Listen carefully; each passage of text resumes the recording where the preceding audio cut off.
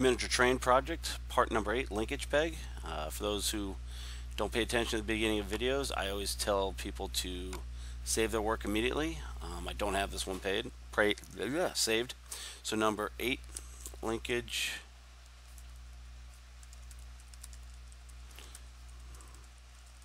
Always put your name on it or something. I have it in a miniature train folder. It's just a good idea.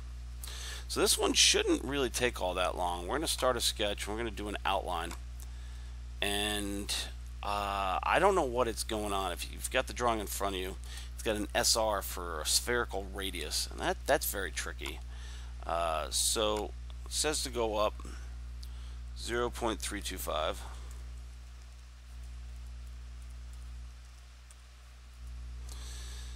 And we'll zoom in so we got good view here. I'm going to make that a construction line because that's going to be something we're going to rotate around. No, I'm not going to do that because even though we'll rotate around it, we need to make it solid.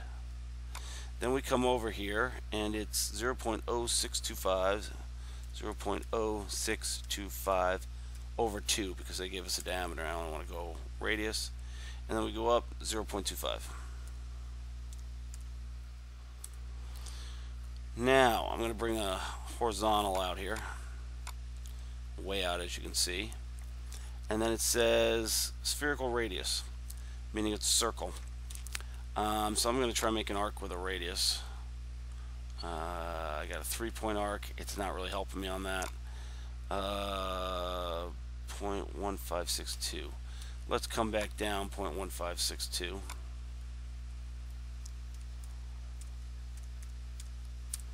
And let's put a circle there. And since I've got a spot and a spot, I don't need to put a dimension on it. I want to get rid of this other one, which is not allowing me to do.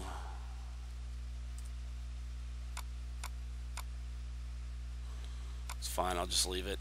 And I'm going to trim all this other stuff. Get rid of you, and you.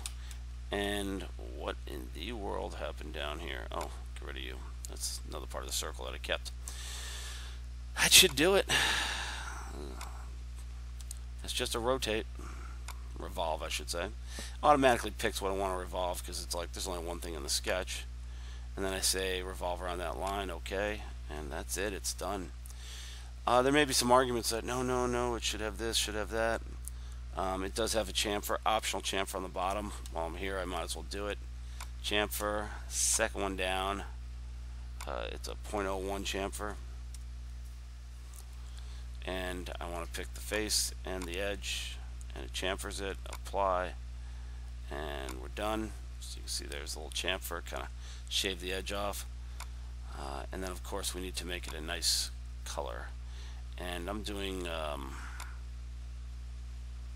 That didn't really give me much. I'm doing weird